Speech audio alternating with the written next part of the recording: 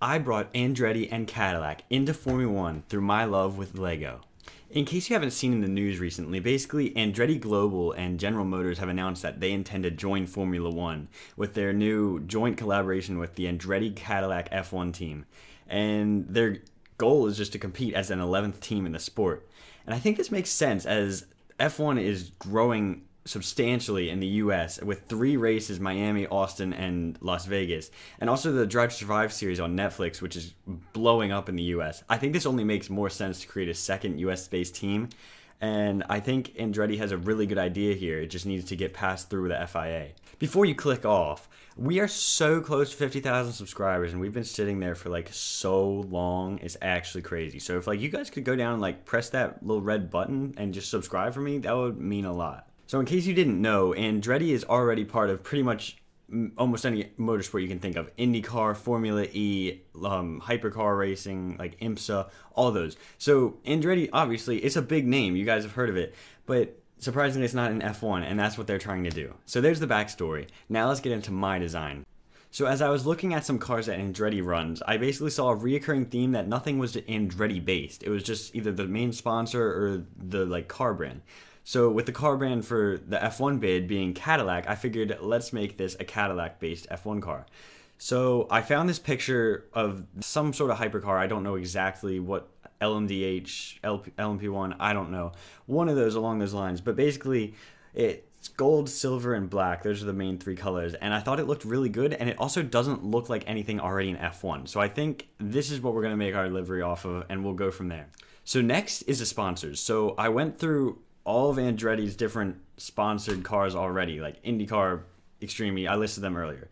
So Colton Herta most likely being their main driver, like they already talked about. I looked at the IndyCar he drives because he seems to be the main focus, and Gainbridge seems to be a large sponsor. And they've already sponsored F1 in the past as well. I believe at Miami they had sponsor boards along the walls.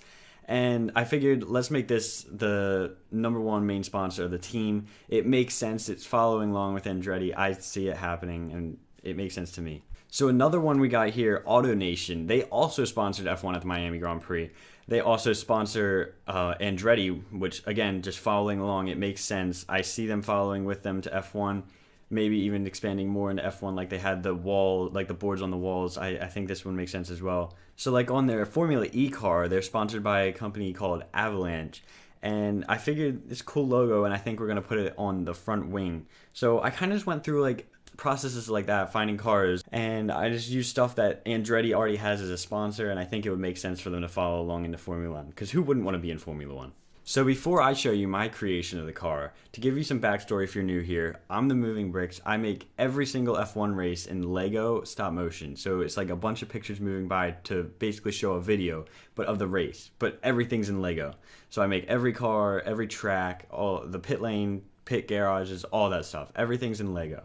So that's why I'm making this car in Lego. And for those of you that have been here, I did change up the design a little bit, which is exciting. I think it looks better. I'll be using it for the 2023 season. I think it looks more realistic and just overall more detailed and more interesting. So let's take a look at the Lego Andretti Cadillac Formula One car. So off the bat, I talked about the gold, silver, and black paint scheme. I think it looks really clean, and I think overall it's unique. It's nothing you've seen in Formula One. I like the hints of Cadillac and Andretti because it's not over the top, but I think it looks good. I think the gold really makes the car, because I think if it was just silver and black, it wouldn't be as good. But I think the gold really helps make it pop and make it look clean. I think I like the logo selection and where I put them. I think it fits really well, and I think it does actually look like a real car. Basically, I just made it from scratch, so I think it's pretty impressive for it, I think, to look pretty good. Of course, number 26 for Colton Herta, who they already said is most likely going to be their #1 driver. I tried to follow on the engine cover what is on the one Cadillac Hypercar, LMDH, LMP1, I don't know what type of car it was, but I tried to follow that same sort of design on the back. I think it looks cool. I think it looks unique. All right, that's all we got for today. Thanks for watching. I hope you guys enjoyed. It was just a little fun project over the winter break. I hope Andretti joins Formula One. I think it would be really cool. Let me know what you guys think in the comments down below. If they join, I think that would be really good for the sport, and I think it would be really cool. So, but yeah, that's all we got for today. I should be posting regularly every weekend until the liveries start to drop, and then we got the season, and it's go time. So yeah, thanks for watching. See you guys in the next one. Subscribe. Peace.